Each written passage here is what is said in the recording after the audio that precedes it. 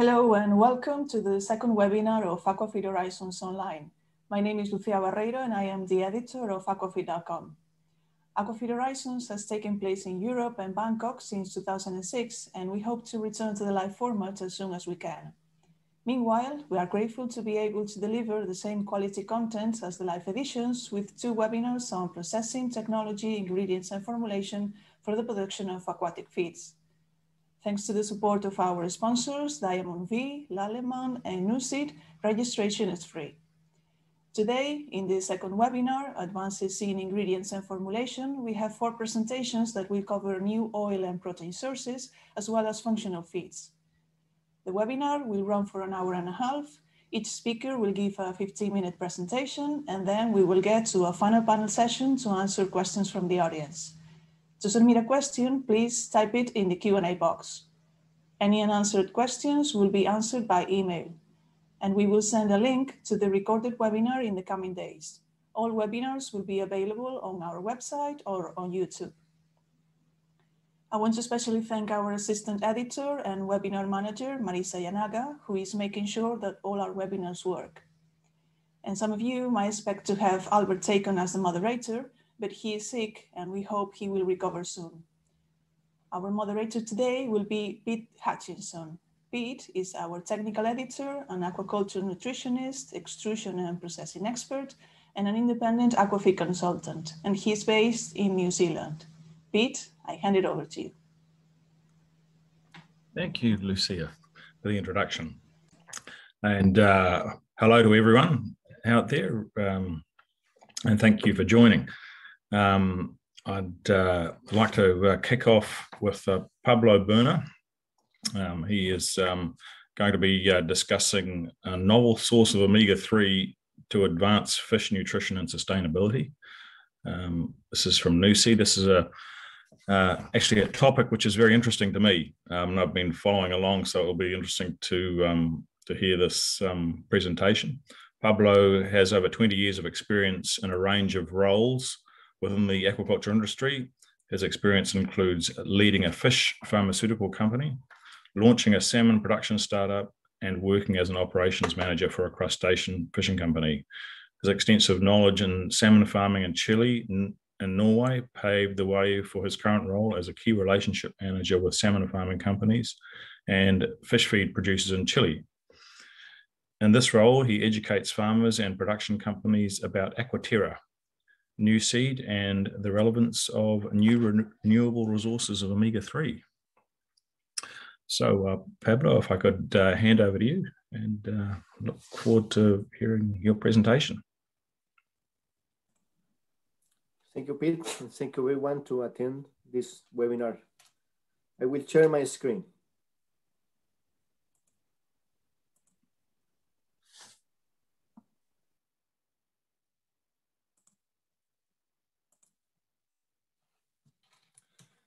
Okay, so thanks to Aquafeed Horizons for inviting us to share Aquaterra, superior omega-3. Aquaterra is a call to the aquaculture industry to nurture the land and sea. Nuseed is an international organization. It has grown rapidly since its start in Australia in 2006. Our 4 global regions include Australia, Europe, North and South America. There are over 250 employees working across 11 global locations, including 2 world-class innovation centers, one in Victoria, Australia, and the other in California. We are global leaders in agronomics and plant breeding, developing new agricultural solutions for environmental challenges, like our novel plant-based source of omega-3. Nuseed developed omega-3 canola to increase the supply of DHA for aquaculture. Aquaculture depends on omega-3 in feed for fish health and provides these nutrients to human health in the fillet. The ocean cannot supply enough to support industry growth.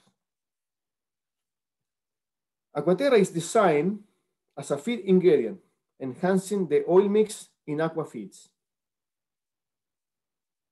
we create Aquaterra to support the growth of aquaculture, feed people efficiently, create industry, and improve fish welfare, to fulfill shortage of omega-3, relieve pressure on the ocean, and show what is possible with plant technology. We also create Aquaterra to modernize and innovate the oil mix for aquafeeds. I would like you to invite to watch the short video which was prepared for this occasion.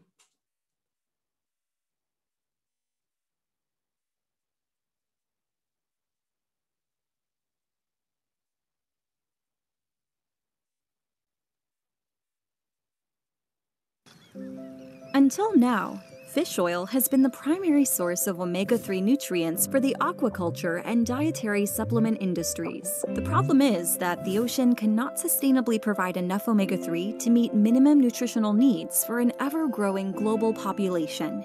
Collecting omega-3 from only wild fish pressures ocean ecosystems that provide income and food for people and habitats for marine animals. Consider also that fish ultimately derives omega-3s from microalgae.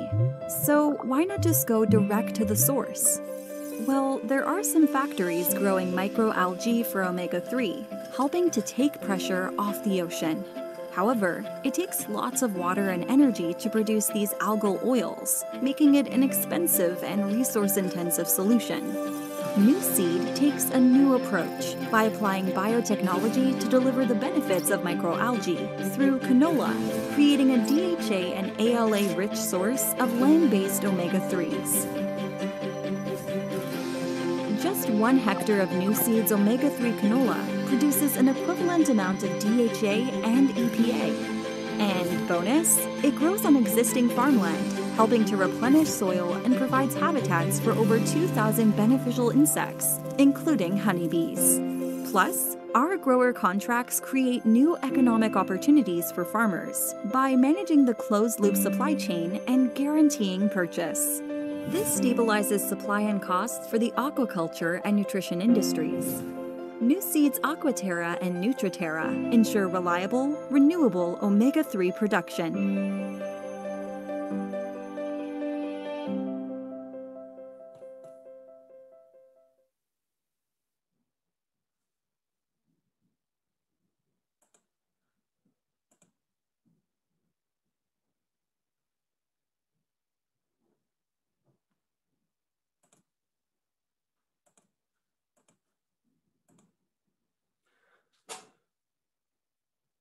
Okay, so thanks for watching that short video.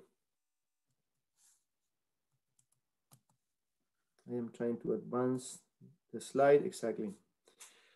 So, how did we make this innovation?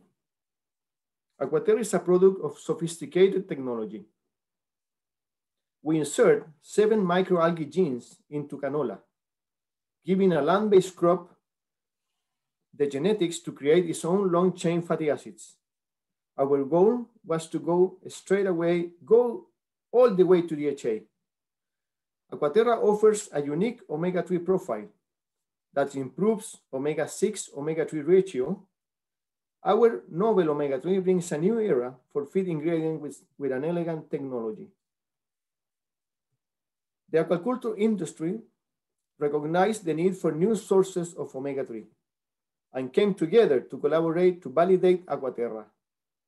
Our partners share Nuseed's dedication to innovation and proactive sustainability policies and supported every step of development.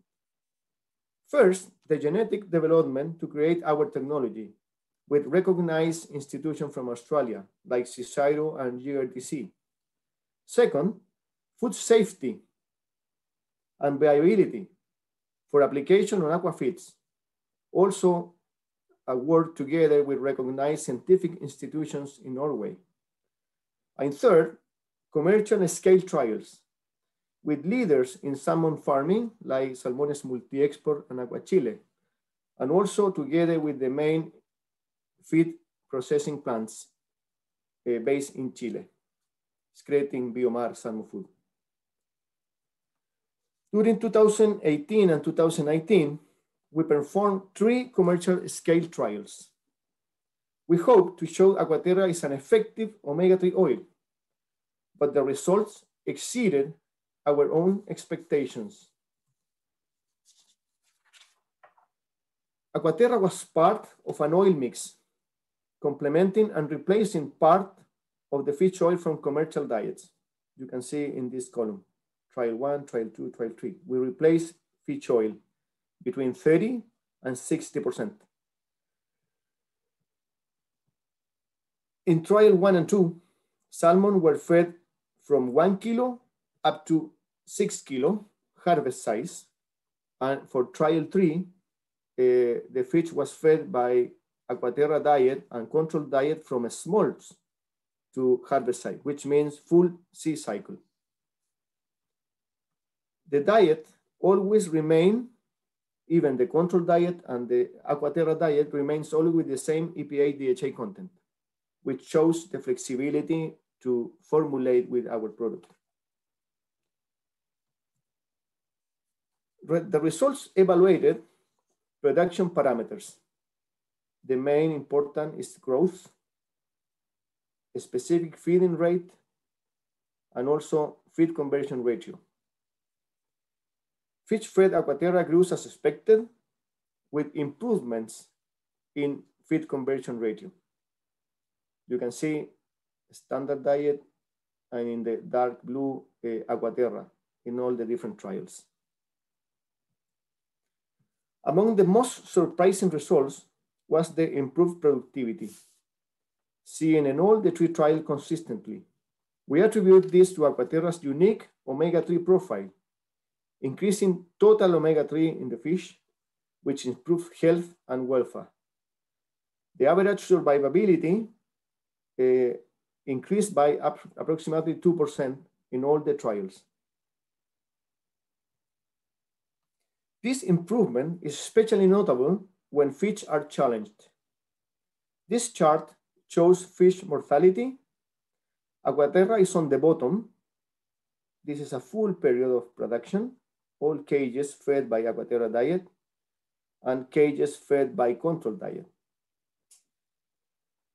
The red spikes indicates an outbreak because of a challenge, sanitary challenge. And you can see the Aquaterra fed fish were more resilient.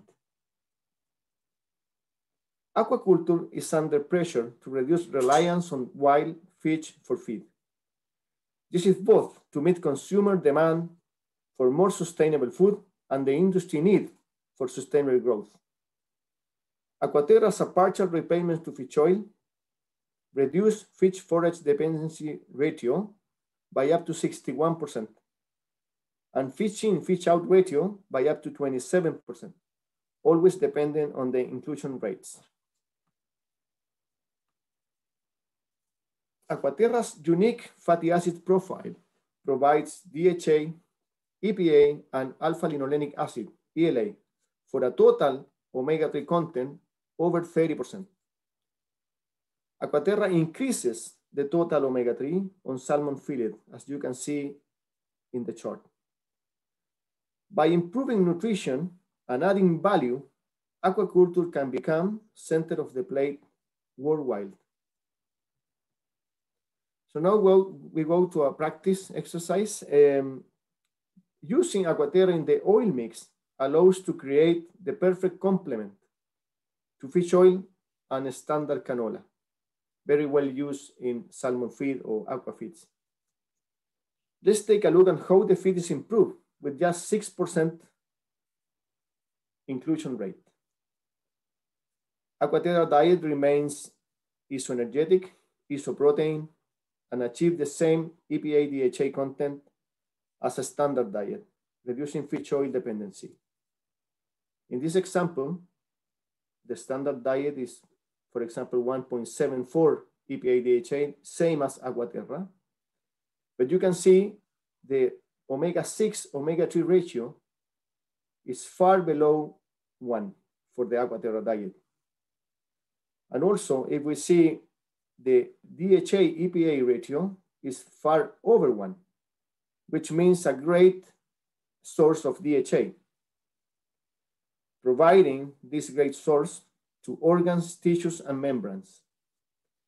It's well recognized scientifically that DHA in excess is metabolized by the fish and retroconverts to EPA, which means at the end, improved total omega-3 for fish health.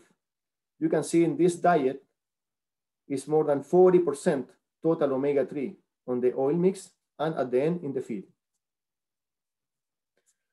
Over the last years, we have been building partnership within the industry.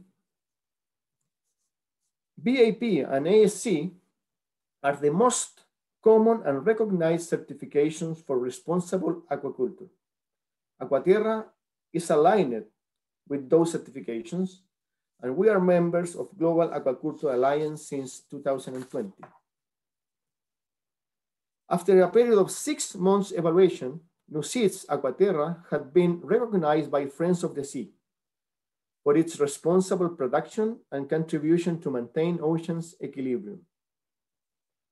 Last year, we had been nominated by the Global Aquaculture Alliance as an Innovation of the Year.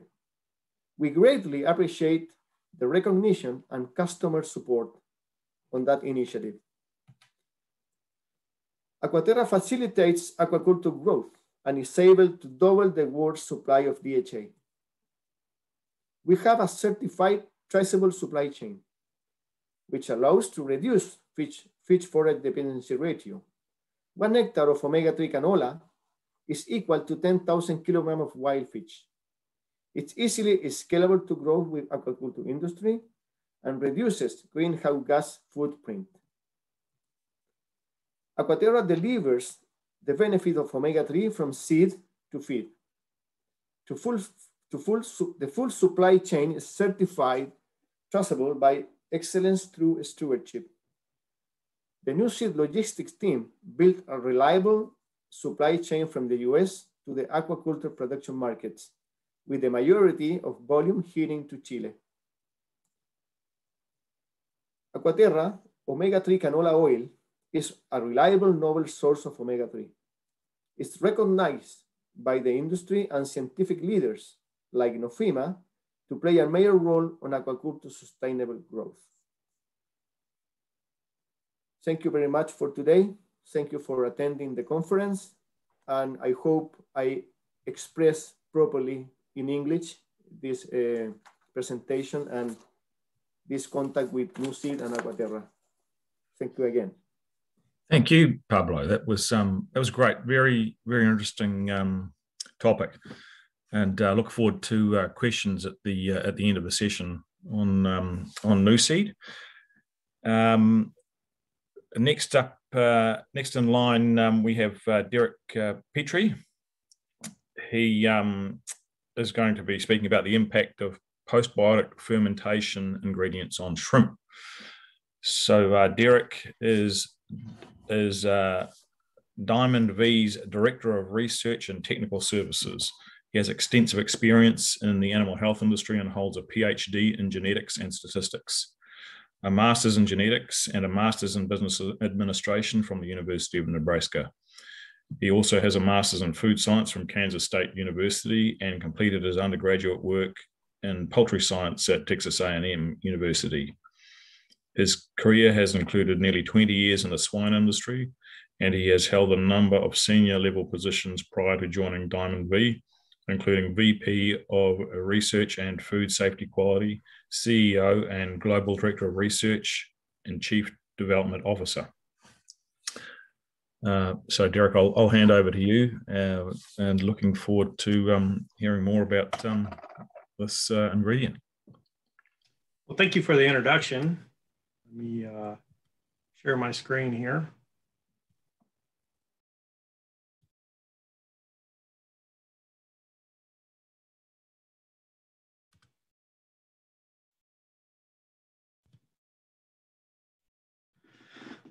So thank you everyone for joining, and thank you for the opportunity to talk to you about this, this interesting topic of the postbiotic fermentation. Thank you guys for Aquafeed for setting this up. So goal today is to kind of introduce you to one of the newer terms that we're using, postbiotics, but also to kind of introduce you a little bit to Diamond V. So a little bit about Diamond V. We were founded in 1943. So we've been in business for well over 75 years. Our headquarters is in Cedar Rapids, Iowa. And we have a global distribution in more than 70 countries and more than 300 employees located in 22 different countries. And so when we think about our product and how it works and what all we do, we're very adamant about having our product be at the same location where we make it here in Cedar Rapids to make sure we don't have any discrepancies of how this product is produced. It's a science-based technology. We have over 500 control research studies that we've done and over 140 peer-reviewed publications. Now, this does include multiple species of animals. Derek, I need to interrupt you for a second. We're unable to see your screen, your shared screen. Okay.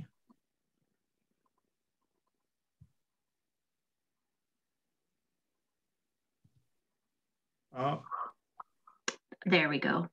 Very sorry there. I did not hit the share button.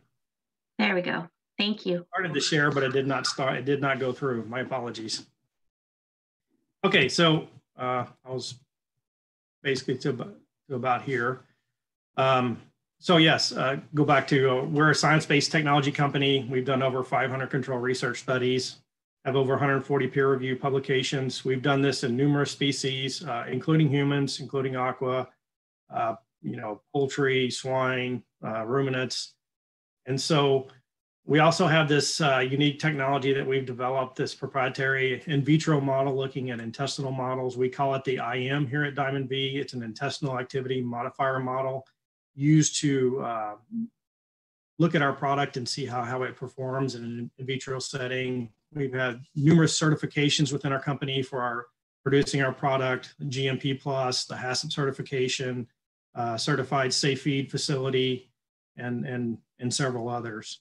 So as we think about what is our product, and when we talk about this word postbiotics, now obviously everybody has probably heard of probiotics and prebiotics. These buzzwords have been going on for at least a decade now. And so everybody's kind of familiar with what those are, but a prebiotic is a non-digestible food ingredient that beneficially affects the host by selectively stimulating the growth and activity of microbial populations in the gut. So these prebiotics help these probiotics work. And so you think about what a probiotic is, it's a good or friendly bacteria. It's a live microbial that we want to supplement or ingest into the body for it to interact in the gut. And so when we feed this, the intended outcome is that these microorganisms will survive the digestive process, colonize in the gut, and then utilize the prebiotic materials to create what we would call like a goodie or a beneficial outcome that this fermentation creates to create good gut health and structural integrity. And so we think about what those outcomes are, and from utilizing probiotics and prebiotics, what we're really talking about then is postbiotic metabolites, or these functional metabolites that interact in the gut.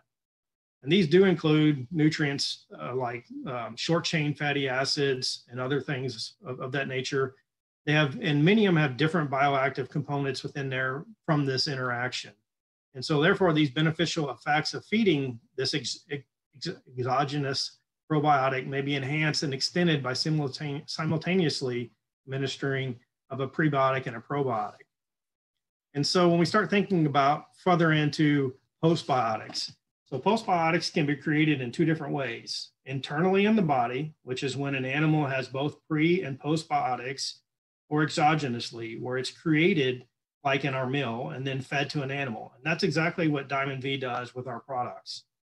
So why do we think this is a better approach versus feeding them separately as a prebiotic and a probiotic? Well, that comes into the next scenario here, which is the beneficial compounds are already there. They don't have to go through the gut. They don't have to survive the stomach acids. They don't have to deal with those kind of stresses that occur in the body. Antibiotic use, stresses, combination of ingredients can cause variation in postbiotics. So if you already have this compound made, then you don't have to worry about that as much. And so the main reason that we're interested in this postbiotic field is things don't always go as what's planned. When you feed these components, the prebiotic, probiotics, you hope they meet up in the gut and they have this beneficial outcome. Lots of things get in the way that can interrupt this process. For example, medications can greatly reduce the potency of probiotics. Some feed processes have difficult or harsh environments that are beneficial for the bugs that we're trying to get into the gut to colonize and create these functional metabolites. So depending on the probiotic and how it's protected, many of the live organisms may actually perish there in the stomach acid and never reach the intestine. And that's just the probiotic part. And as I alluded to a moment ago, all the fibers are not created equally, and fermentability potential can vary. So what are DV postbiotics? So it kind of starts with this. It's a natural product. It's obviously a proprietary product that we make. It goes through this fermentation process. So we start with like a live yeast and have this fermentation media. We go through a two-step fermentation process. So yes, the live yeast is the starting of the process, but that is not what we're trying to get to at the end. We're trying to get to these functional metabolites. And so it goes through this two-stage fermentation process. In the first stage, it's a liquid phase. And then the second stage, which is a drying phase. And then we create our product. And so there are many, many different functional metabolites that are created in this process. And one of the questions I get asked the most is one more important than the other? And the answer is they're all very important because of the interactions all these have. If you think about epistasis, how they interact together, what we may see is some that doesn't seem like it has a big, like if you're looking at an HPLC graph, it may not show like a big blip on that in that HPLC graph, but what it really shows is how all those different things interact together to create what we're interested in. And so what we're trying to do when we do this is create a product that is consistent and has high quality. And we do this through many different ways. One of the ways we do this is we look at it through an FTIR spectrometer to test the product composition and compare product identity against our library of products. So we do this on each batch to say, okay, does this fingerprint match the past fingerprint that we've done on all the other ones to make sure our product is consistent. We also do active water analysis and electroprotein analysis and a visual consistency. Then on top of that, we also do some performance testing and that IM model that I was talking about a while ago. It's a biological in vitro intestinal model. We test that on production lots periodically to confirm the product performance that we're expecting from our products. And so how does our technology work? Well, it starts with having a strong innate immunity for better protection. So first it acts with the innate immune system. It also has an impact on the adaptive immune system for a faster response in recovery, better gut integrity, and optimal microbial diversity. So these are the four pillars, the four attributes that we're trying to accomplish with these functional metabolites. And so it maintains the immune strength, promotes digestive health. So it's this dual action method that we're looking for, starting with the immune system and promoting digestive health. Start with a strong innate immune system and then a strong adaptive immune system when needed, but also developing this gut integrity and having the optimal microbial diversity in the gut. So when you think about the immune system and how it works and what energy requirements it takes. So when you're sick, you have this maintenance level in the body that's required just to maintain your body as is. Then you have this black box that's filled with things that are part of the immune system. And this is the box that we want to try to keep as minimal as we can, because this green box is the part that we're most interested in having impacts on, which is things like cognitive function, physical activity. You can think about that as like feed conversion or survivability or those different types of things. This is really trying to reach that genetic potential of the animal that we're interested in. So this black box we want to keep minimalized so that we can focus the energy that we're intaking to the activities that we're most interested in.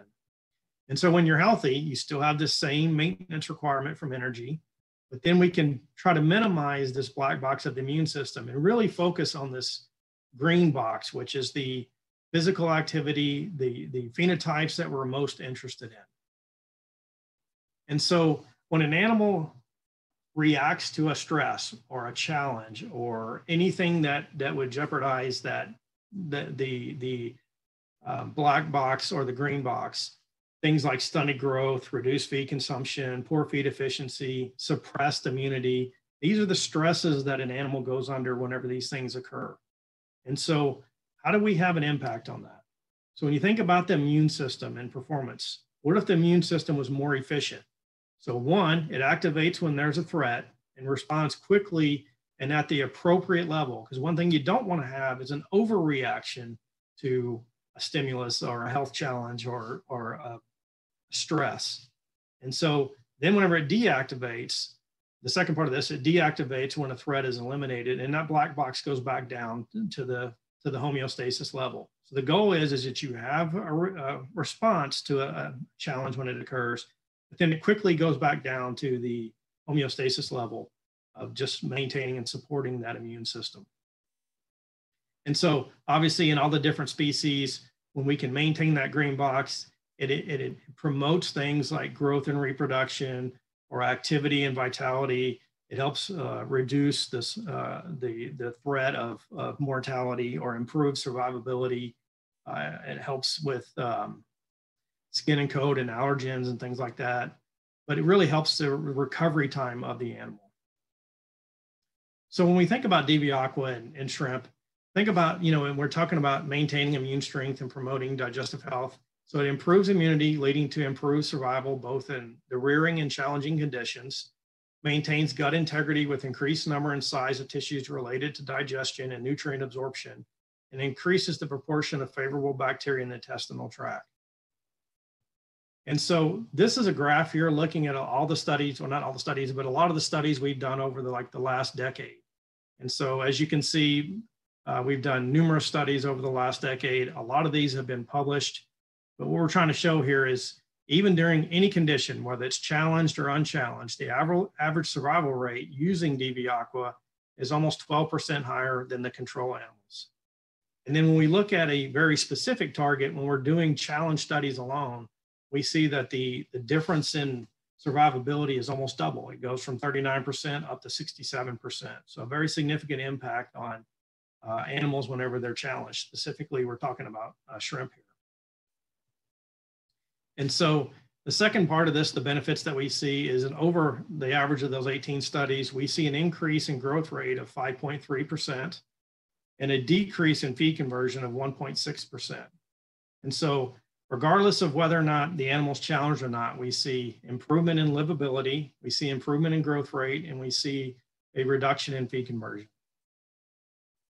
So now when we start looking at an individual study here, so this is a study that was done in Thailand. It was at the university there in Thailand. It was a tank study looking at white shrimp.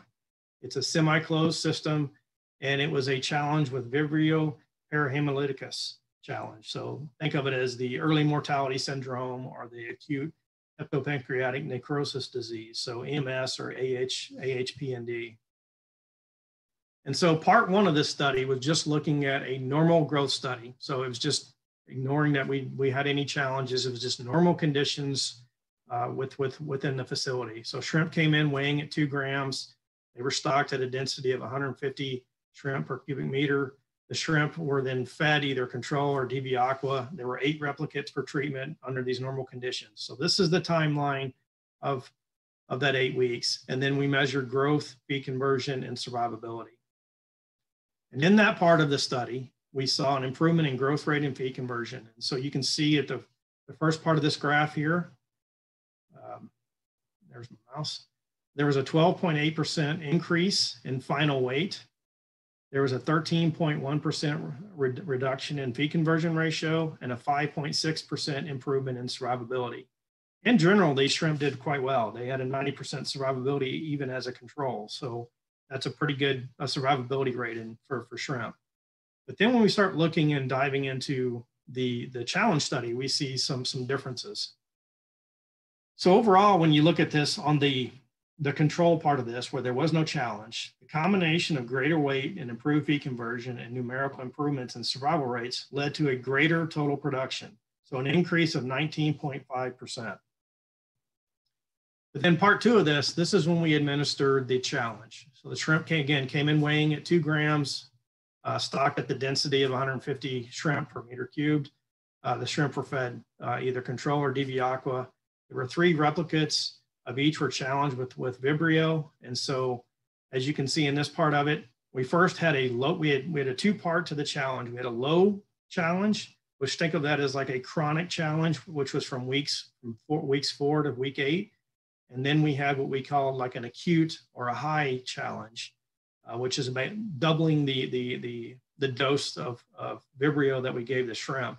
And it was we measured this for about 6 days. And again, we looked at survival, immunity, and Vibrio in tissues. And so we started breaking these down into what did we see as far as like immune parameters. So under the low challenge, DV Aqua shrimp had a significantly higher phenol oxidase activity, but no change in the hemocyte count. So as you can see here, there was a 136% increase in the phenol oxidase activity in the low challenge. And again, remember, this is that chronic challenge that we gave them for that 4-week period. And even numerically in the high challenge, we saw a difference of an increase in phenol oxidase activity. In the hemocyte count, we didn't see, there was no difference in the low challenge and then numerically higher with the DV Aqua. So Vibrio retained in tissue. So these 3 different tissues that we looked at, the hemolymph, the hepatopancreas, and the intestine, we saw a reduction in the high challenge, a statistical reduction in the high challenge across all 3 of these. And numerically, we saw it as well in the low challenge. So in the chronic challenge, it wasn't statistically different, but numerically, we saw it across all 3 tissues. But in the high challenge, you see some very significant differences. There was a 17.7% reduction in the hemolymph, 15.3% reduction in the hepatopancreas, and a 21.3% reduction in the intestine. So when we look at survivability under this challenge, so again, under normal conditions, we saw a 6% increase. But when we get to this chronic challenge, we saw a 92% increase in survivability. And then this acute challenge, we saw a 133% increase in survivability. So regardless of what area it was in, whether it was in normal or low or high challenge, we always saw an increase in the survivability. But you could really see these differences break out whenever a challenge was then put onto those animals. So a summary of the results that we saw here, under normal conditions, they were heavier shrimp. We improved feed conversion, had better survivability. We had better survivability under challenge conditions. The low challenge had a 92% increase, whereas the high challenge had a 133% increase in survivability. And we supported immune parameters, the phenol oxidase activity, and then lower concentrations of Vibrio retained within the tissues. So with that, I'll end there and let the next speaker start.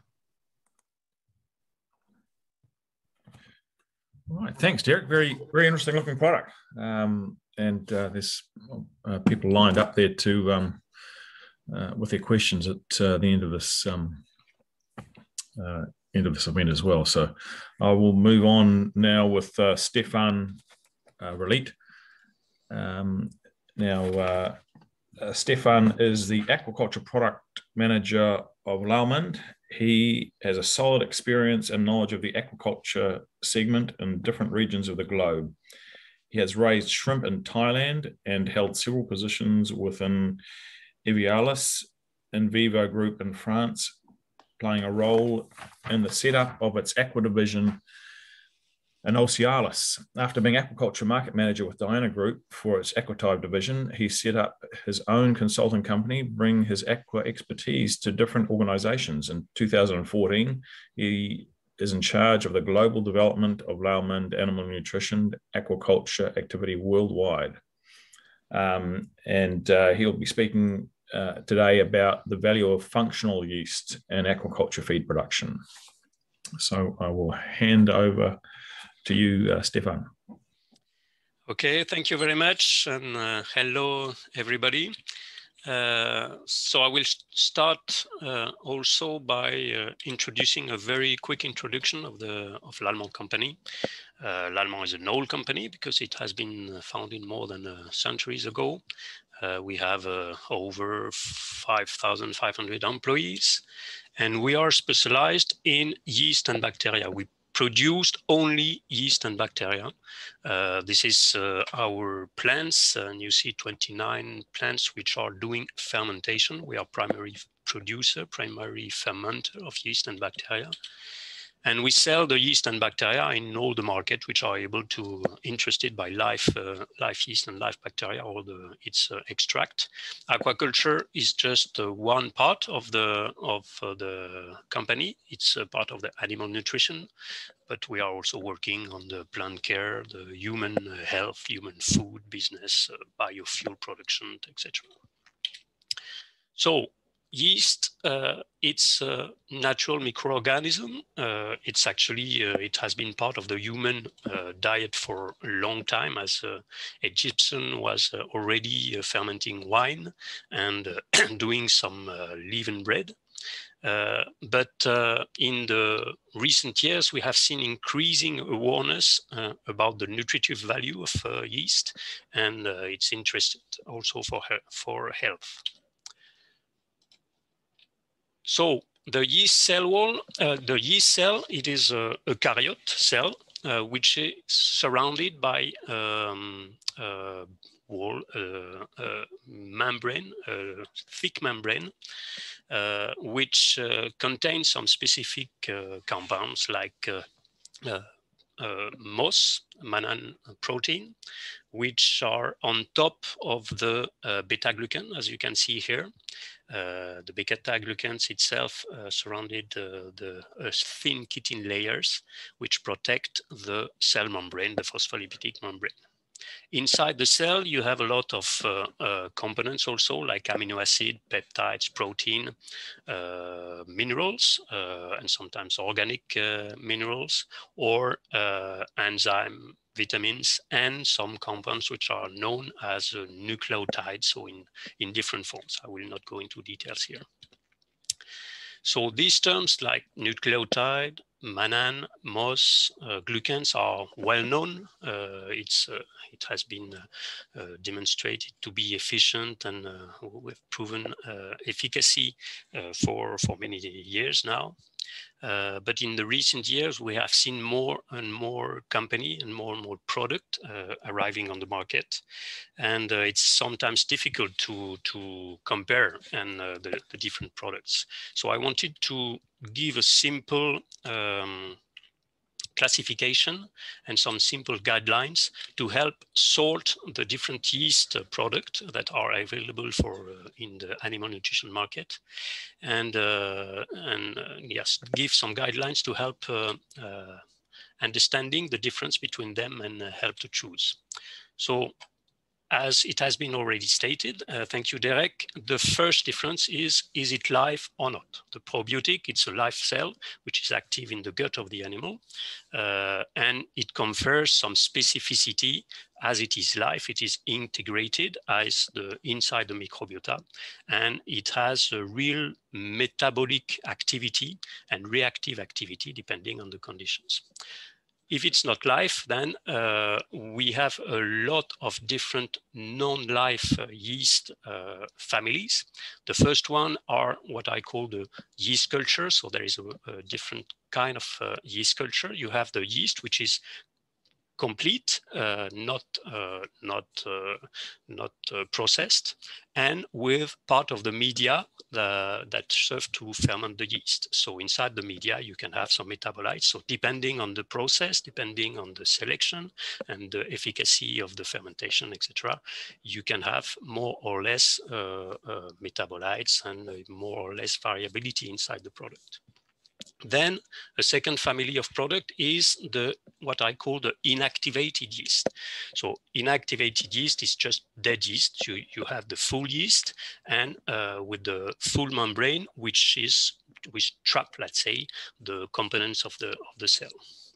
Then you have some autolyzed yeast. So the autolyzed yeast is a yeast which is dead, and that where the endogenous enzyme from the cell start to lysis the cell, and especially the cell's membrane.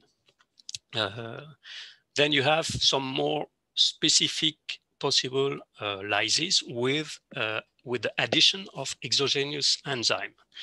This is what I call the hydrolyzed yeast.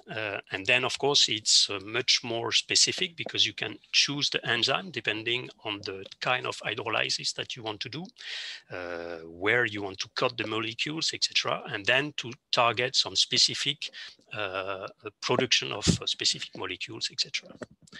Then you have a big family of product. When you inactivate, when you hydrolyze, and you can separate the different components, what I call yeast fraction. So you can separate the yeast cell wall from the cytoplasm, and inside the yeast cell wall, you can also break the yeast cell wall to extract the specific components that you want to get. So this is the yeast fraction family, where you can have some moss, some beta-glucan, some nucleotides, specific enriched product. And you can also formulate the different parts. And then you can enrich the yeast with some specific components like minerals or vitamin D, for example, or a very well-known also product on the market, which is organic yeast selenium. So it's the same, depending on the process, you can have 100% organic selenium present inside the yeast. Another important parameter to consider is the origin of the yeast. Is it a primary fermentation yeast? Primary fermentation, it means that you select the yeast specifically for the final utilization that you are going to do in the feed. So you select the yeast and you select also the process, especially the fermentation process, to maximize the impact that you want to get in terms of immunity, for example, or pathogen binding, etc. The other kind of product is the secondary fermentation. So it is a byproduct. So it means that the yeast is used to, for example, ferment a beer or to produce some biofuel. And then you use the yeast afterwards to develop some other products.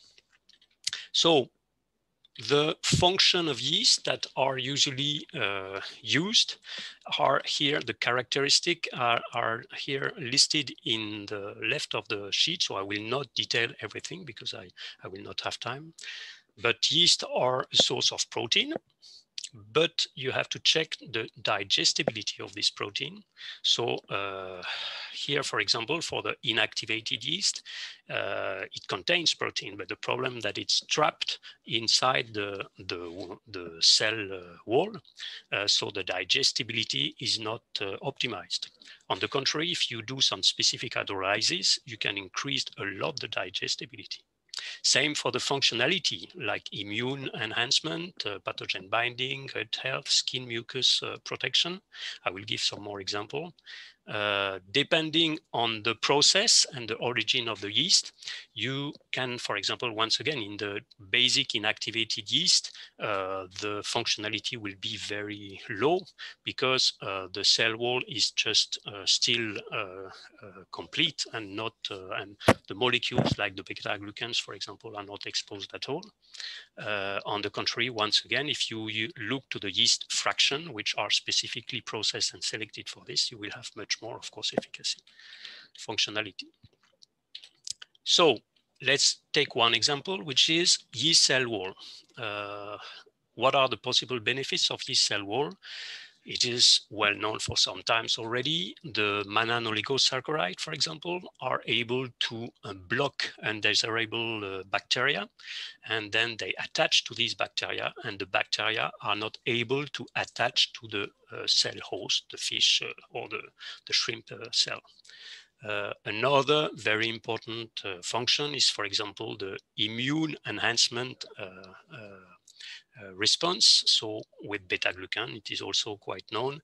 You can stimulate the immune cells through specific receptors that will enhance and increase the immune response.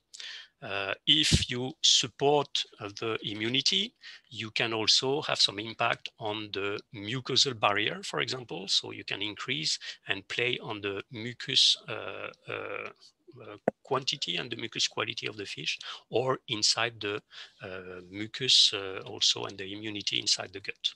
So this is you have different components in the yeast cell wall, we will see, that can influence the immunity. And then you have the prebiotic effect, which is also well known by just favoring some bacteria like the lactic acid bacteria. So are all yeast cell wall alike? No. You understood that, for example, depending on the origin, is it from primary fermentation or is it a byproduct, then the composition and the efficacy will be different. This is one example when you just analyze the basic composition in mannane and beta-glucan from some byproduct present compared to the primary fermentation group, you see that the composition is different. You can also check some basic particle size. We checked some different MOS product claiming some MOS activity, and then you see the particle size in the different product are very different. You can have some big particles and some very small particles, which will influence especially the binding capacity. So this is simple analysis that you can do to start sorting the different yeast cell wall yeast products that are present and proposed on the market. But on our side, we wanted to go further and to better understand the efficacy, the function, and the ability, for example, to do pathogen binding or immune stimulation. We wanted to better understand the structure of the yeast and the influence of this structure on the functionality. And thanks to new technologies, we were able to go much further and to screen different strains.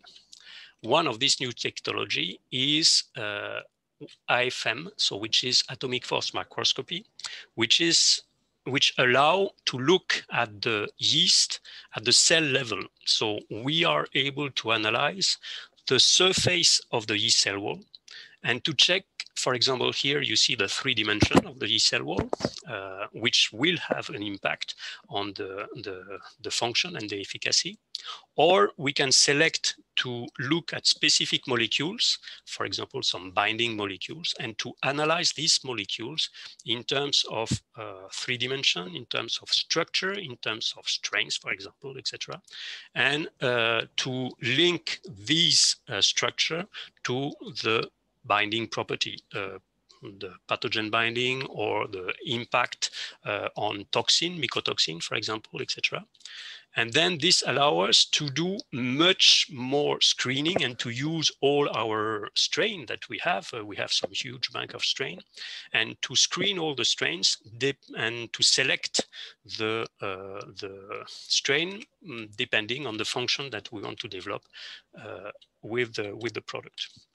And this leads to what we call new generation yeast fraction. And here one of them is the young product, which is a mix, a formulation of different part of different yeast strain. So here you see that you have 2 Saccharomyces strain and 1 new species, which is Ciberningera.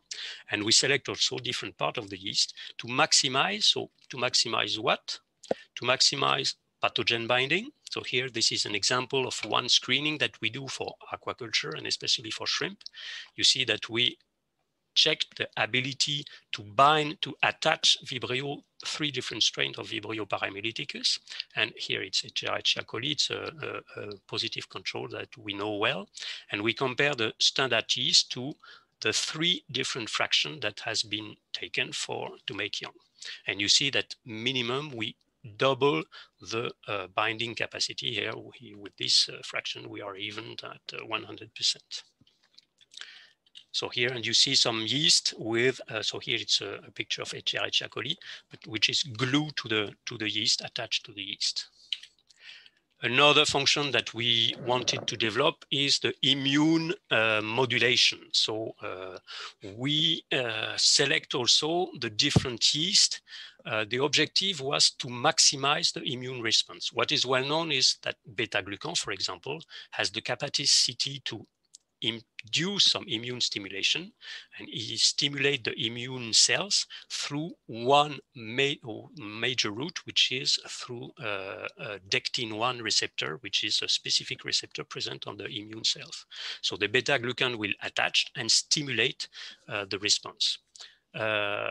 We know that the cell wall in general can have some influence through other receptors, but our objective was to maximize this response, maximize the ability of the yeast cell wall to stimulate the other receptors to have a much broader immune response, which we had, and here we have a patent pending for this. So what we were able to demonstrate that because of the formulation of the product, by formulating these different components, we were able to have a synergy in the immune response. It means synergy, it means that 1 + 1 is not equal to 2, but equal to 3. So this is here what you see. Another impact also with this much broader stimulation through different receptors allows what we call an immune modulation compared to the immune stimulation. So we can sustain immunity for a longer period without risk of immune fatigue or adverse performance. So practical results, we have done some trial on shrimp with EHP trial. So EHP, it's an intracellular microsporidy. So the only way to help the shrimp to cope with this pathogen is through immunity. And here you see that we were able with young to reduce a lot the number of pathogen inside the cell of the hepatopancreas, which helped to increase the final weight and to reduce a lot the diversity in terms of size at harvest. Another experiment with the MS, here EHPND, so with Vibrio parahemolyticus. Here you see that the challenge was very tough. We had only 10% survival in the control, but with the young, we were able to increase a lot the survival, so from 10% to 60%, which is a huge protection. Another example with, I will go quickly with a white feces trial, once again in shrimp, where we were able to protect. So here white feces is impacting the hepatopancreas. And when we score the hepatopancreas, you see that with young, we had much better hepatopancreas. We were able also to reduce the Vibrio content inside the hepatopancreas, or to reduce the growth symptom globally of white feces. For fish, some other example, if you compare moss to beta-glucan to young, and we did some experiment to check the capacity to help wound healing, which is very important in many applications. And you see that young had a much better capacity to improve the wound healing. Or the last example will be on farm. It's a trial that has been done on farm in Japan. The ability to reduce the parasitic load, the skin flux, which is a major problem there on the fish called amberjack. And with young, once again, in the farm, we were able also to reduce the skin flux counts on the fish, which help also to improve the growth and the condition factor of the fish. So this is only a few examples. Thank you very much for your time. And if you have some precise question, I will be happy to answer.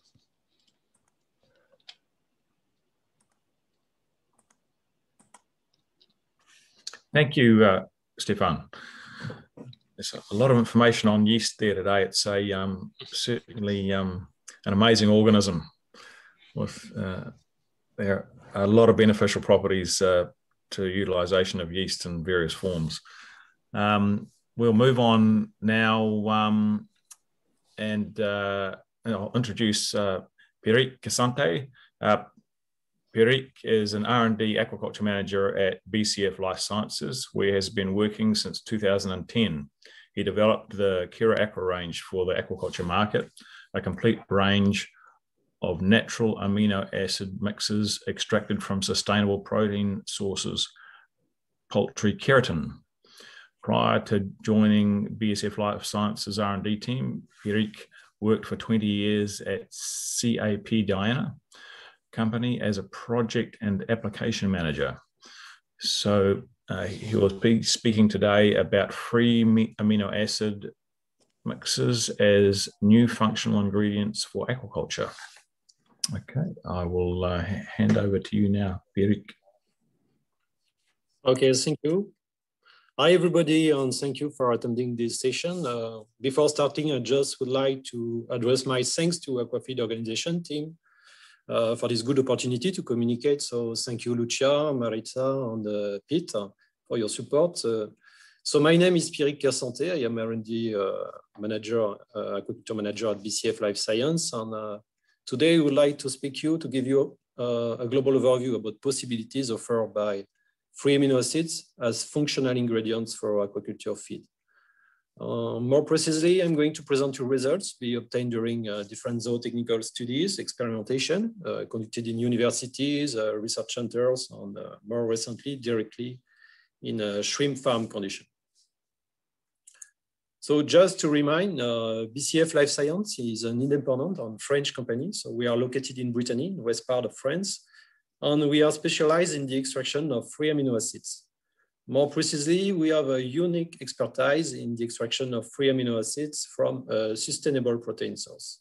So we extract amino acids from only one raw material, which is poultry keratin, coming from the poultry feather. So to quickly illustrate, without going into detail concerning the process, here you have a schematic view of the protein chain, of the keratin protein chain. And our job is to cut the links between each amino acid by extensive acid hydrolysis. And we apply hydrochloric acid on thermic process for complete hydrolysis of the protein chain. And to firstly extract two single amino acids. So we extract tyrosine and cysteine firstly, and we produce a soluble mix of 17 amino acids, mainly on free forms. And we have different form of products. So we have powder form product, liquid product with different concentration in amino acid and specific organoleptic characteristics. So these single mixes of amino acids are distributed worldwide. So we are working with 38 countries on different application fields. So we are present on pharmaceutical application, nutraceutical, but also on biostimulant, baby food, pet food, and of course, on the one which concerns us more today, aquaculture. So before going into detail about trial result, I will just give you a few precision about our positioning in aquaculture regarding the overall context.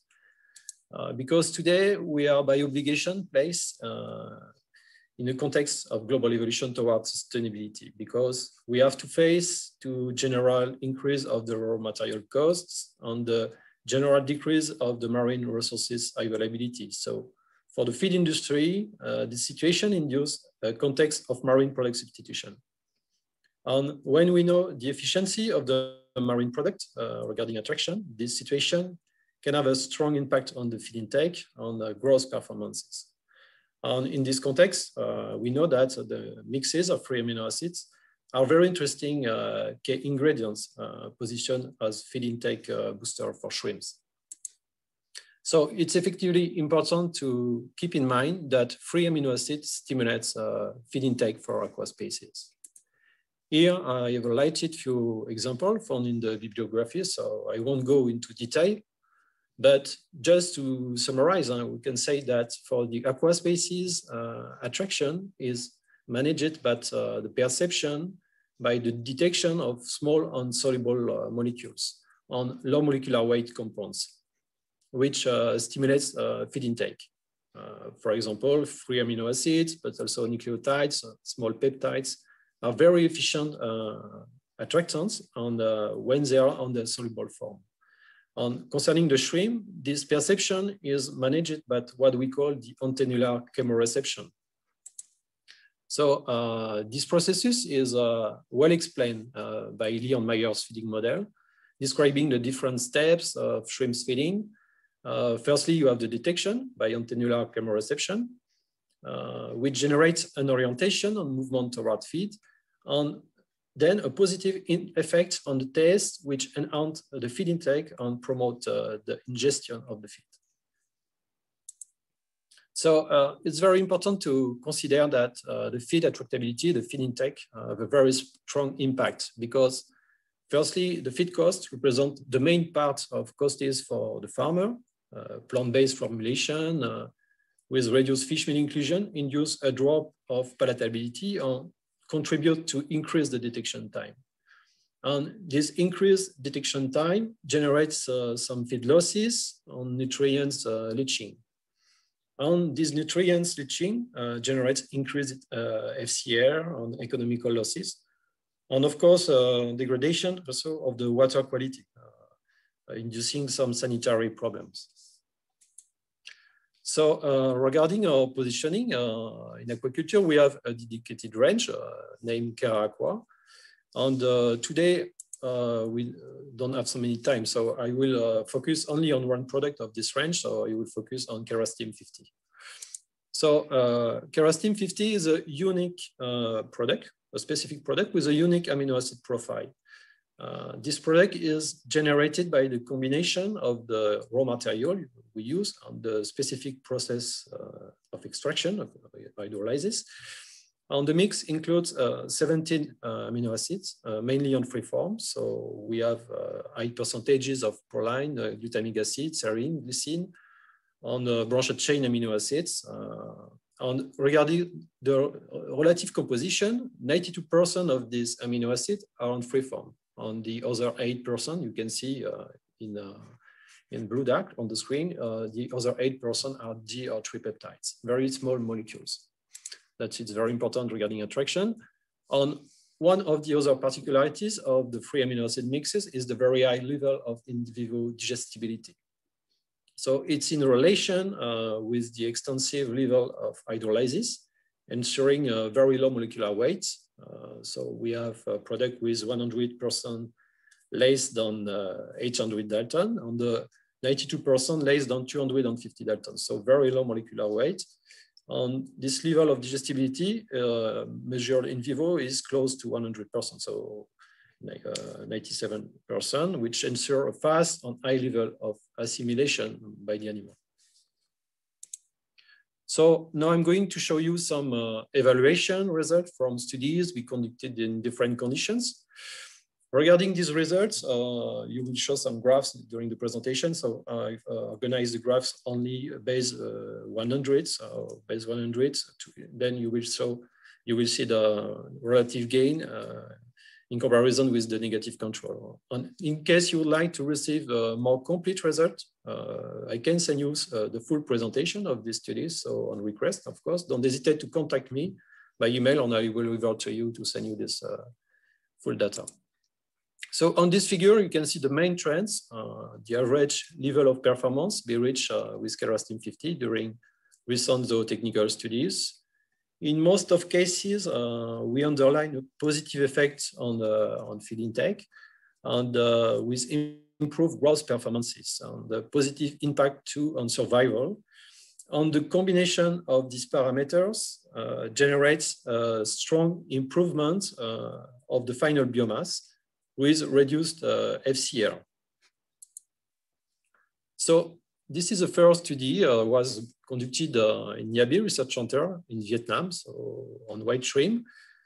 In this study, we evaluated Kerastim 50 applied at one dosage. So we worked at 0.5%, so 5 kilotons. So we applied the product in general at this percentage, so at very low percentages on the feed. And we compare it in comparison with the negative control feeds. And the product was included into the pellet mass directly.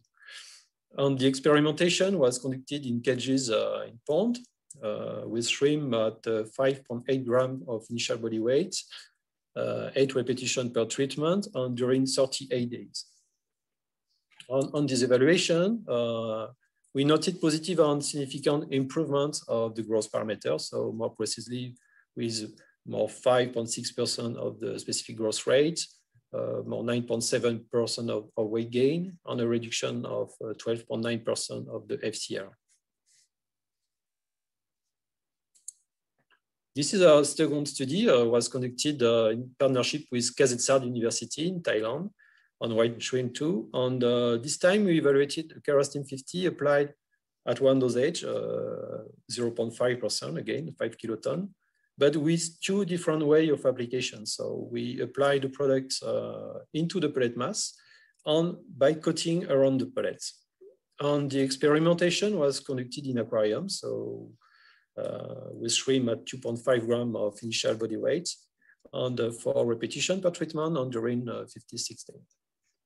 And we also evaluated 3 different levels of fish meal in formulation, but without underlying any significant effect on this parameter regarding growth. We saw influence of this parameter on attraction. We will see this point later, but not on growth in that case.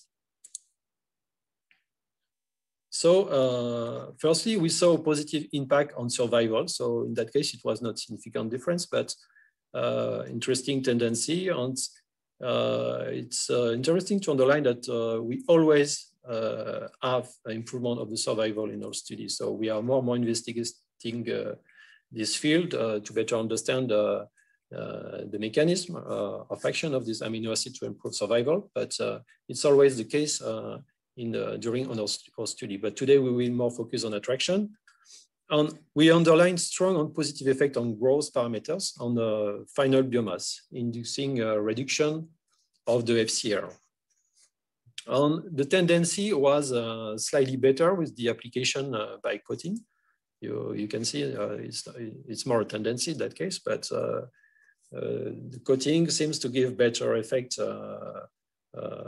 for the product because I think it's detected easier by this way by the chemoreceptors of the shrimp.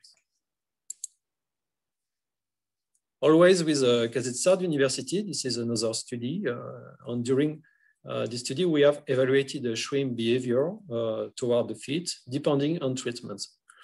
And here you have a view of the protocol, schematic view of the protocol with the aquariums. And we push the shrimps on one side of the aquarium and with a net separating them from the feed. And we introduce the feed at the opposite side with a small feeding tray.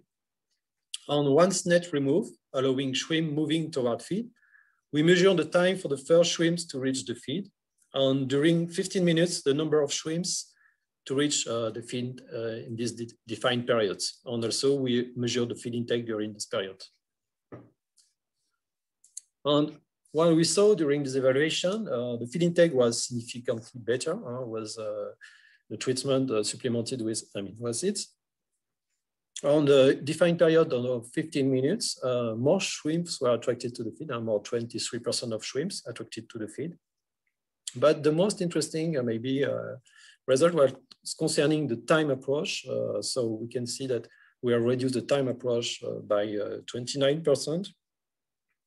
And we can also see that this approach time was influenced by the fish meal level. You can see here you have 15% of fish meal, 7.5 on 0 for the negative control. And when you decrease the fish meal in the formulation, you increase the detection time. But each time we can improve this parameter with amino acid addition in comparison with respective negative control.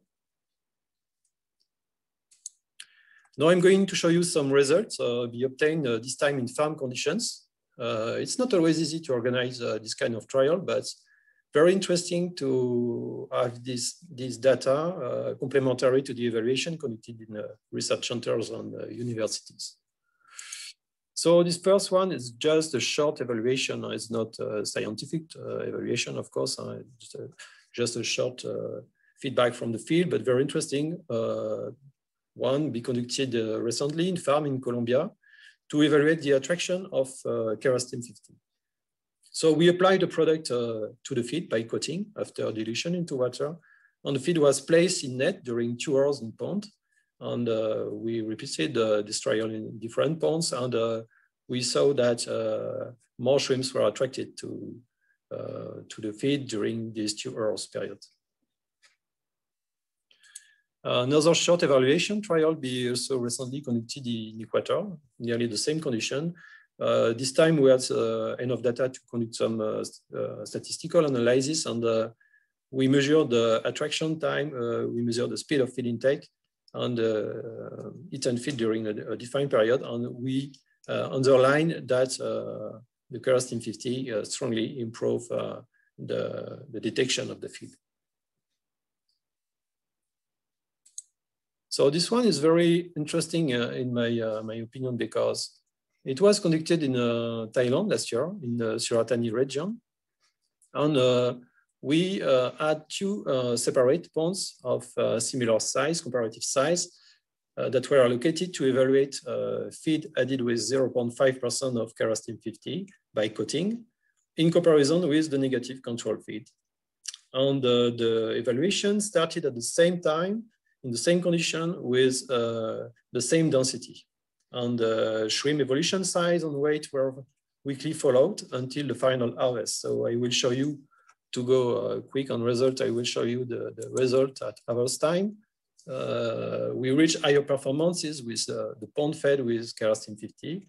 We also underlined an improvement of the survival on the faster growth of the shrimps at the beginning.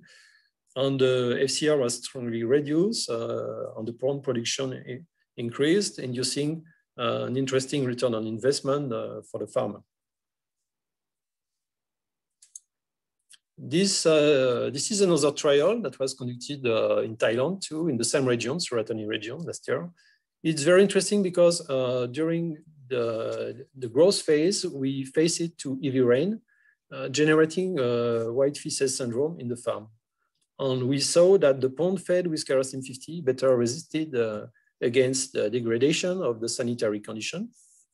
And as previous trial, two separate ponds of comparative size were located for this evaluation. And this time we applied the product at 0.75%, so a little bit more by coating on the feed.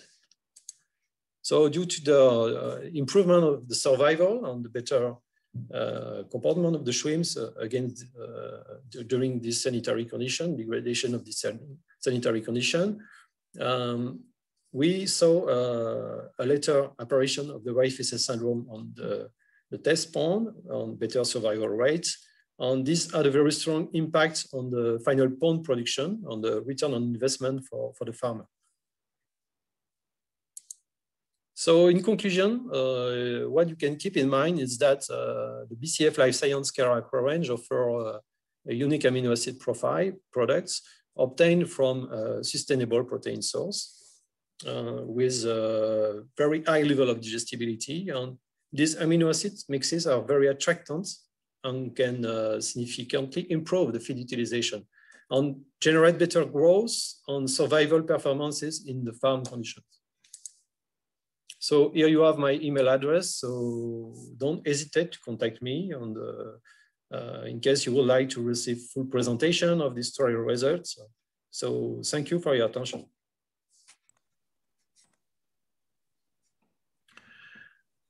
Thank you, Pierrick. I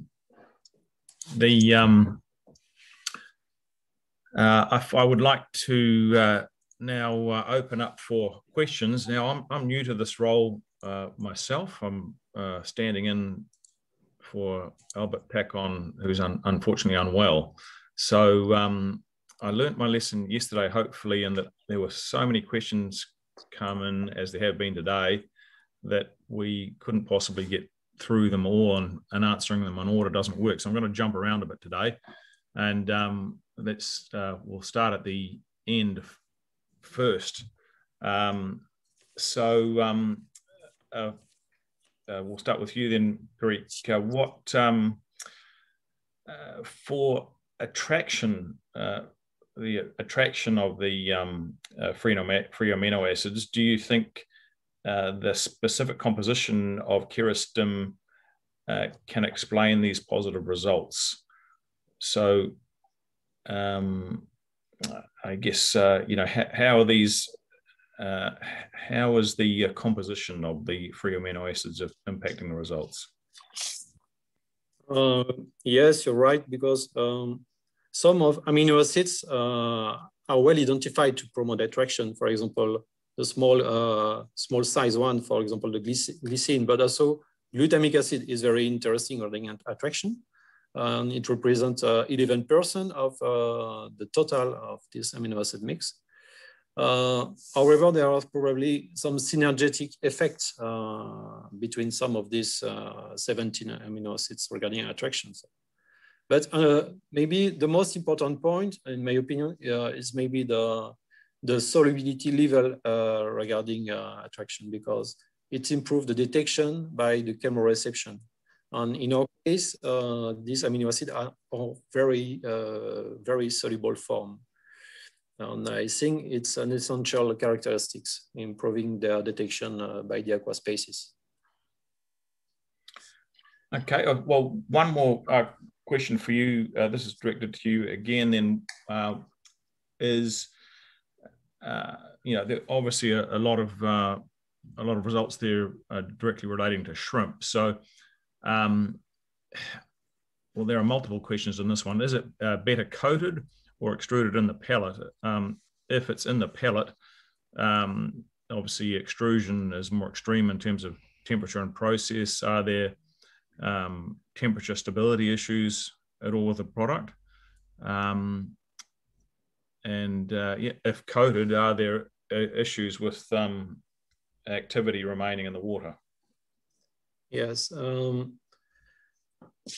First thing, maybe to keep in mind is that the product is very stable regarding heating treatment. So regarding the process, regarding the extraction process and pelletizing process. So it's not a problem in that case. And it's true that the Kerastin 50 is a powder form product. So, and we applied this product at very low dosages to reach a good performance. But in most of cases, we apply it at 0.5%, so 5 kiloton, 0.75 sometimes. Sorry, I can start my my video. Yes, yes, yes. And the product is very stable regarding the treatments. And depending on application of user, we have different way of application. In general, in feed mills, the product is included directly into the pellet mass. And we have more application by coating directly in farm, because at the farm stage, it's easier for the farmer to apply additional products by coating. But there are also some feed mills, more and more feed mills studying the coating application. And in that case, in general, the product is dissolved into oil and spray on the pellets. It can also be dissolved. It's most the case at the farm stage, dissolve it into water on high concentration, because we can climb to 3 parts of powder for 2 parts of water for the spraying onto the pellets. So it's easy to have this 2 way of application, but we think that regarding attraction, coating is more efficient, because we have a faster small release around the pellet of these few amino acids that attract the shrimps by the chemoreception. So it's a positive leaching in that case that we have around the pellet to generate the attraction effect. Okay, thank you. Next question, I think, directed to both Pierrick and Stephane. And there have been several questions, I guess, raised in this similar vein. So this question, to avoid pathology, you have to adopt preventative measures. You explained that supporting immunity is important to help the shrimp against HP infections. But can you support immunity for a long period? We know that you can have some overstimulation or so-called immune fatigue. So how is that? So I guess, how do we handle it? Is it pulse feeding? Can you continuously feed? What's the answer there?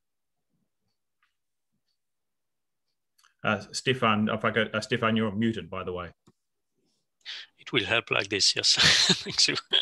Yes, it's a very good question, because immunity response is quite complex, And as explained by Derek, it can requires also some energy, and it's known that you can have some overstimulation if you don't pay attention. For example, with beta-glucans, they are very good support of immune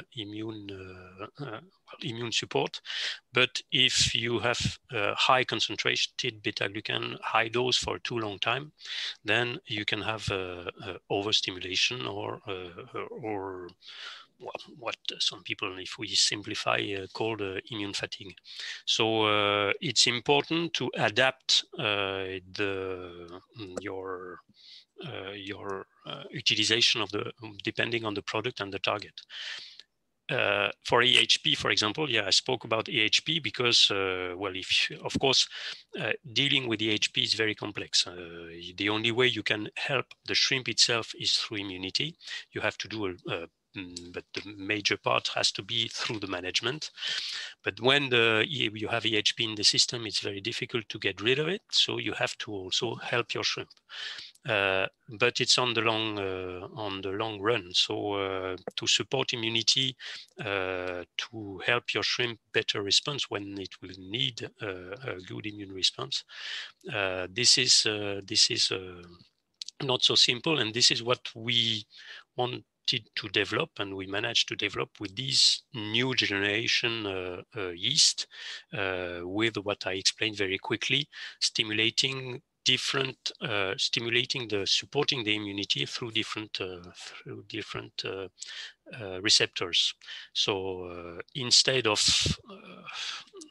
should I go into details? Well, with the immune reaction, you have some aggressive reaction of the immune cells that will try to kill or get rid of the pathogen. The problem is that it can also affect the shrimp itself.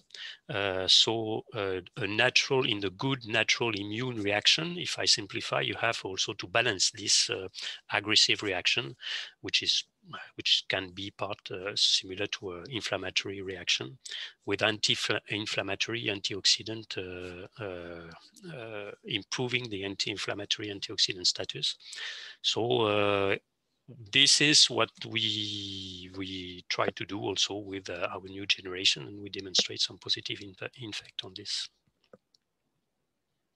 I think to add there, just a comment, I think that was very, very well said.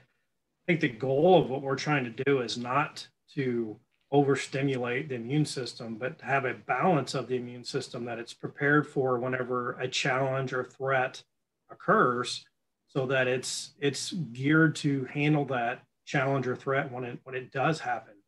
And so that's why we spend a lot of time on doing trials on what is the optimal dose. And obviously the optimal dose is not just on one particular phenotype, it's on multiple phenotypes. But the goal of that is to have, if you think about even things in the innate immune system, with our product, we've shown improvements in things like complement C3. Well, that's the circulating molecule of complement. It's not activated yet, trying to kill off something yet, but it's more prepared because there's more of it circulating throughout the body to be ready for when something happens. So I think the great word you say there is balance. It's balance of the immune system and being more prepared. So I do agree with you. The goal is not to overstimulate the immune system. And the goal is for sure not to overreact to a stimulus that happens, no matter what that threat is. The goal is to be prepared for when something does occur. So, and just in order to perhaps clarify for another question here in terms of pulse feeding, the idea is to find a suitable, product and balance of percentage inclusion in the feed where you can feed continuously rather than having to pulse. Yep. And so our recommendation has always been to do continuous feeding, because what you don't want to do is, this is not, for instance, with our product, it's not reactive. If you already have the challenge, can it help with the challenge that's already there? Sure, probably, but you're better off having it in the body already, doing things, interacting with the gut, preparing that immune system for when a challenge occurs. So continuous feeding is always our recommendation. Yeah, it's always the prevention is always better, of course. Right, because if you're reacting right, that means you already missed the most important part, which is the innate immune system to fight off something. So you may be technically, have the virus or have the bacteria in the body, but you may never show symptoms of it. And that's really what we're talking about, that green and black box. Exactly. Mm-hmm. You want to be prepared for it, so you don't, even though you're sick, yeah. you just don't show symptoms. Mm. And this, a good example is, for example, with white spot virus. The farmer knows about this. They could have virus in the farm, but without any symptoms, because the health of the shrimp allows the shrimp to maintain the virus at a low level. But then, when you have, for example, drop in terms of temperature, when you have a stressing events, then you will have the pathology starting. Good question. Thank you. Move on to this one. Next one will be directed towards Pablo. We have a couple here. I guess the first one cuts to the chase, just to define this specifically, Pablo, but people asking the question, is this product GM or genetically modified? The product was developed through bioengineer, but the product itself do not have any kind of plant DNA at all. It's a safe oil, completely tested by NOFEMA, tested by the feed facilities. But the product is a bioengineered product, which is, in a way, yes, but totally reliable. So another question there that's been raised several times. A lot of the trials there indicated partial replacement. So can this product fully replace fish oil? And if not, what are the limitations that you see? What are the particular compounds in fish oil that are limiting full replacement? It's a good question. The product was developed in order to be a complement of fish oil. But we have been running tests as a free fish feed with consistent positive results. I think it's possible.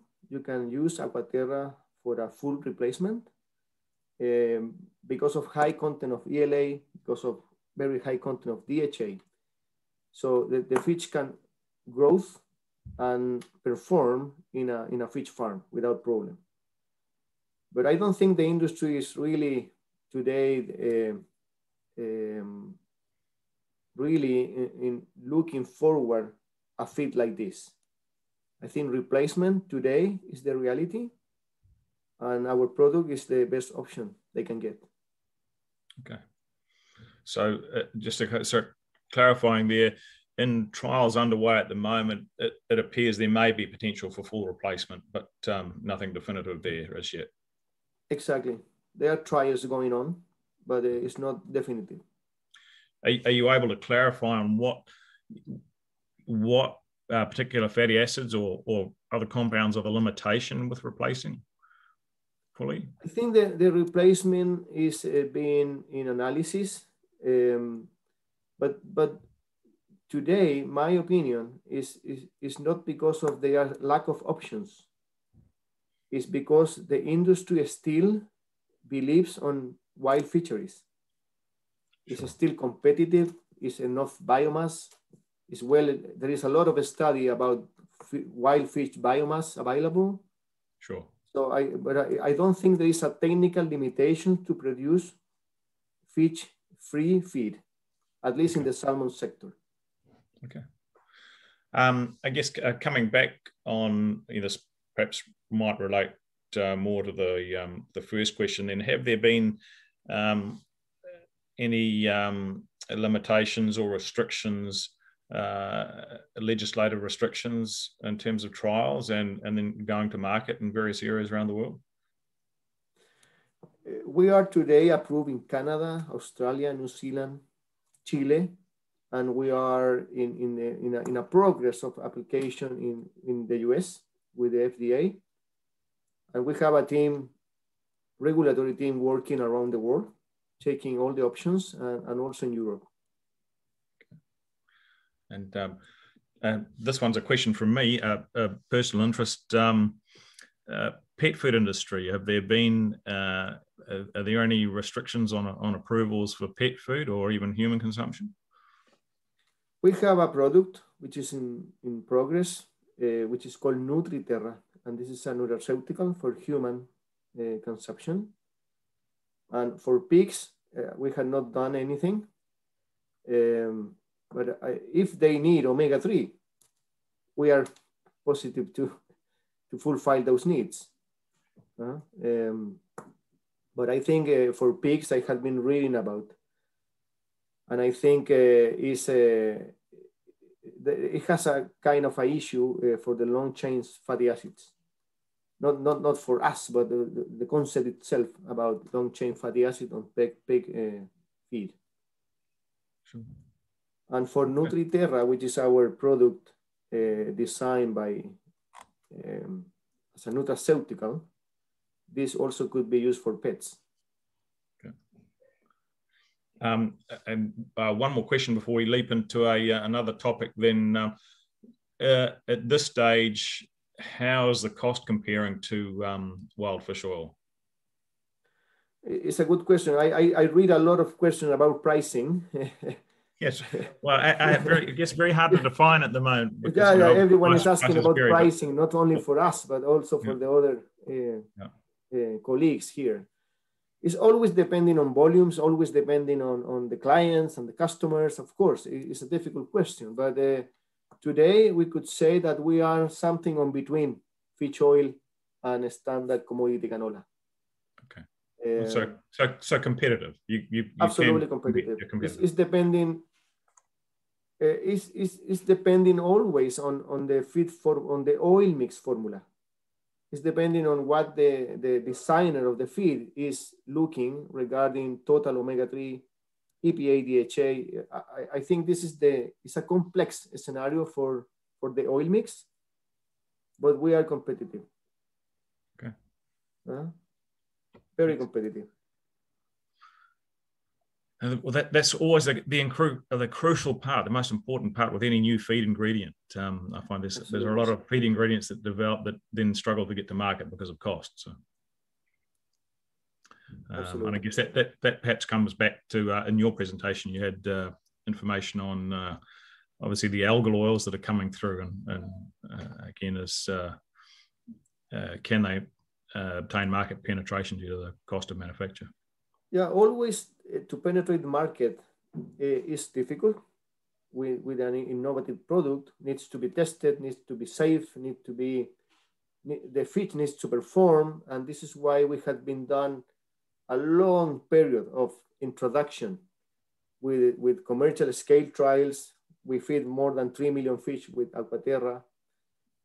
So I think always penetration the market is difficult, but the market is also learning about the product, and the commercial feed plants are always testing and checking quality and competitiveness at the end.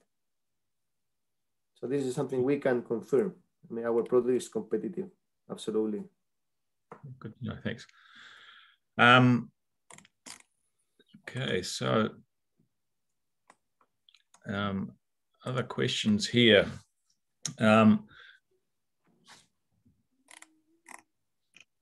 This one here, I guess it could be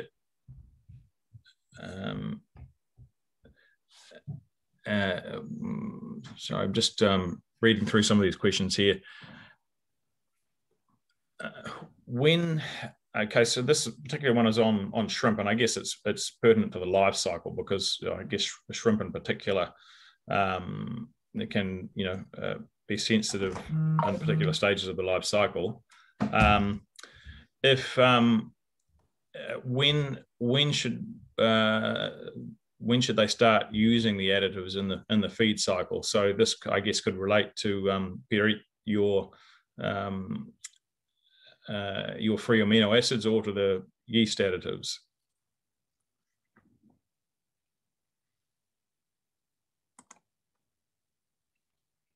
Pierrick, I think you're so Pierrick, yeah.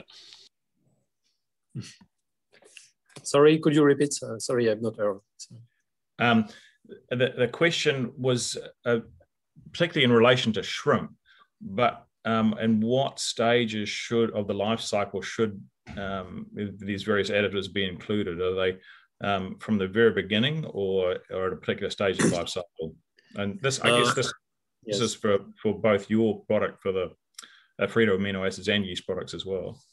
Yes, it's true, because in the universities, research center studies, we started around 2.5 gram or 5 gram of initial body weight.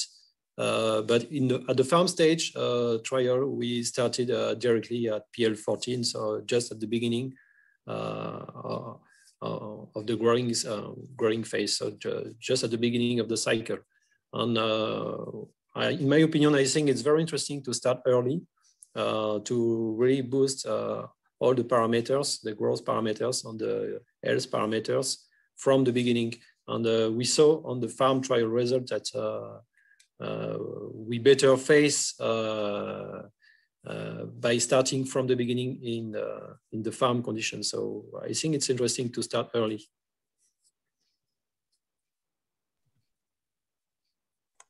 Are you okay if I add to that as well? Yeah, far away. I think from our perspective is we always recommend, as soon as the animal can start eating, we recommend putting it in the diet immediately. So the thing about, like what we're talking about postbiotics here, all the metabolites that are produced, they don't happen overnight. They take time to produce, and then they take time to interact with the gut. They take time to interact with the immune system. So as fast as you can get it in there is our answer, is the most appropriate time to start the feeding of it. And again, we don't look at pulse feeding, we look at continuous feeding for that reason, because you want to keep that primed immune system and that gut integrity the best you can. We sure don't want to see a leaky gut syndrome happen because we didn't feed it soon enough or not feeding it continuous. So our recommendation is always to feed it as quick as possible and throughout the life cycle.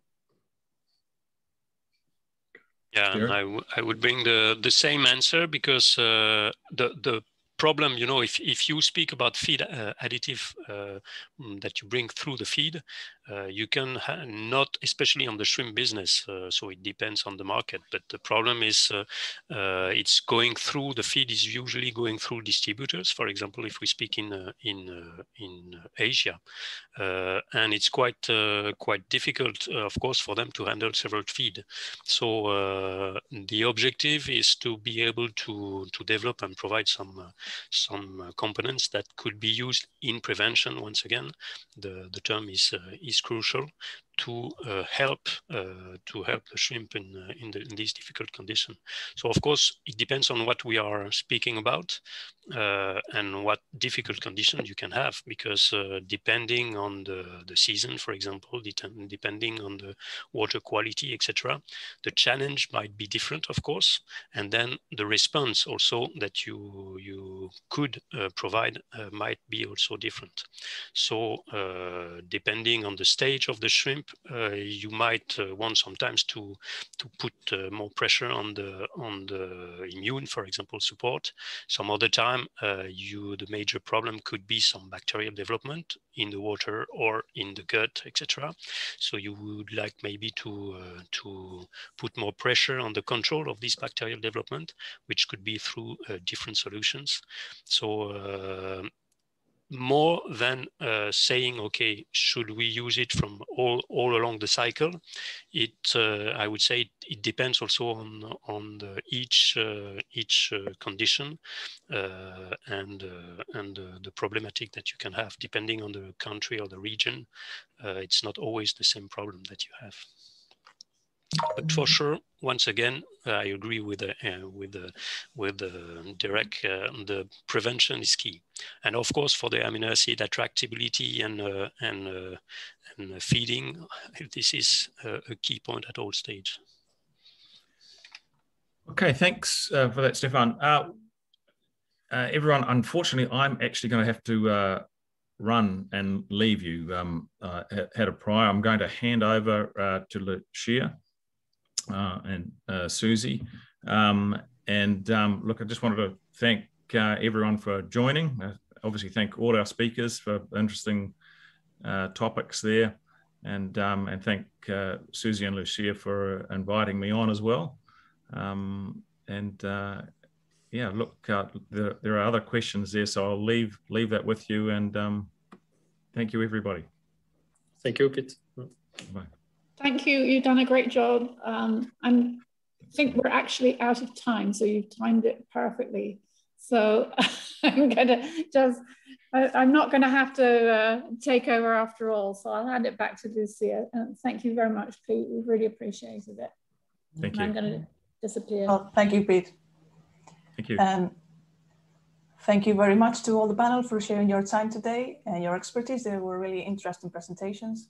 And we will send a link to the recorded webinar in the coming days. And if you want to stay up to date on the latest news on the aquafeed industry, I encourage you to subscribe to our publications on aquafeed.com.